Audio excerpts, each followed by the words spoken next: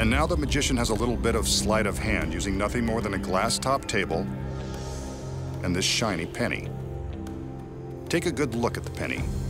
In fact, never take your eyes off of it. He taps the glass from underneath to prove that it's solid.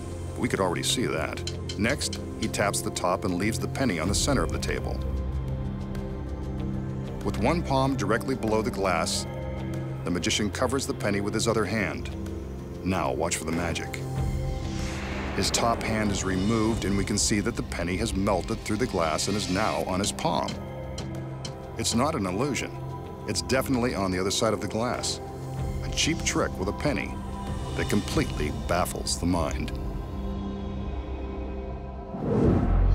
How does the magician make the penny melt through the glass and wind up underneath on his open palm? You know there has to be a simple explanation. Here are the secrets.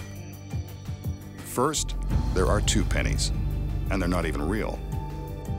They're made of steel. Before the trick begins, the magician palms one of the fake coins in his left hand. He places the other coin on the solid glass table. The next secret involves the ring on his right hand. This ring holds a super strong magnet that is concealed beneath his fingers. That's why the fake pennies are made of steel. They're attracted to the magnet. When he holds the secretly palmed steel coin beneath the glass, he covers it with a magnet, which is powerful enough to attract the steel through the glass.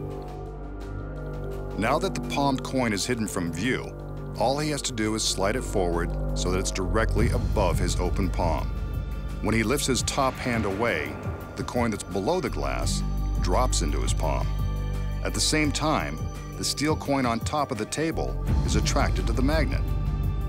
Take a penny, leave a penny.